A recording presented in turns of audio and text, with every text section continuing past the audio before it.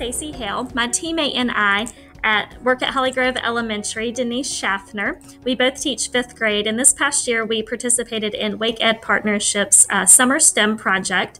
We really enjoyed the experience with Brassfield and Gorey. We found this particular experience to be meaningful because our students drive past the hospital every day that's being built, so it was something that they could relate to. They've seen over time the changes taking place there. We also know that our kids like to be outdoors. They like to play at parks. So we took the concepts that Brassfield and Gorey shared with us, and we had our students to research, plan, design, and present design a park project.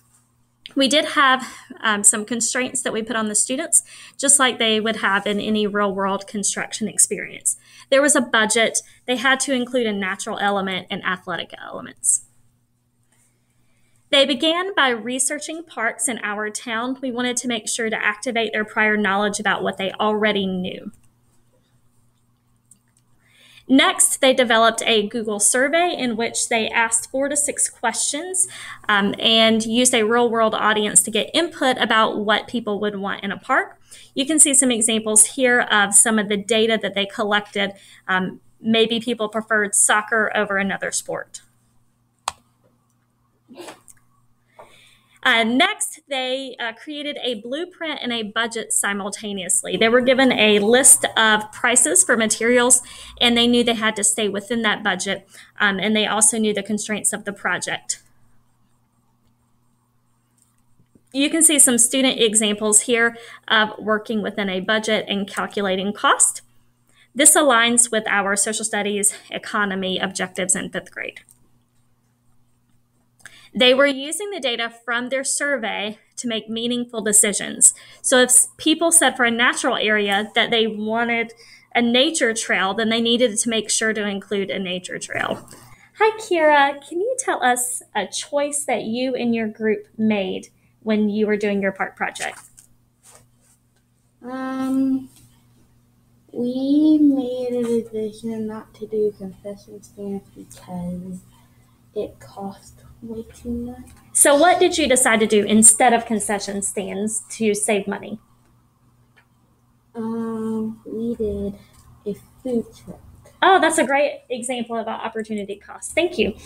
Can you tell me some real life things that you learned, or maybe some new skills that you learned from this project?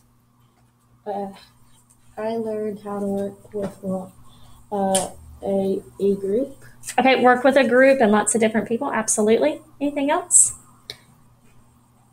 And I learned how to make a Google form. And what did you do with your Google form? We made a park survey. You made a park survey. Were you able to look at the pie graphs and look at all the data that people had submitted? Yeah. Very cool. Have you ever seen the circle graphs and bar graphs that Google Forms have made? Have you ever seen that before? So it was something neat to look at all the graphs. Okay, very good. Thank you so much. I appreciate you participating in our project. Hi, Julia. Can you tell us a little bit about what you have enjoyed about our project?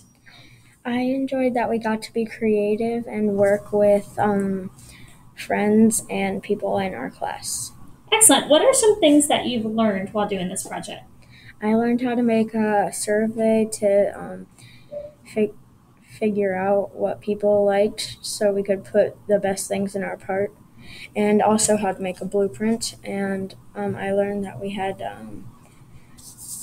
making a budget, we had to consider about each item and its cost to make the best choice. Next, we wanted to have kids write about what they were learning and to increase their writing skills and persuasive writing, etc. So they did a justification for each section of their park. We wanted them to include ideas of opportunity cost. We said yes to softball, but that meant saying no to a basketball court.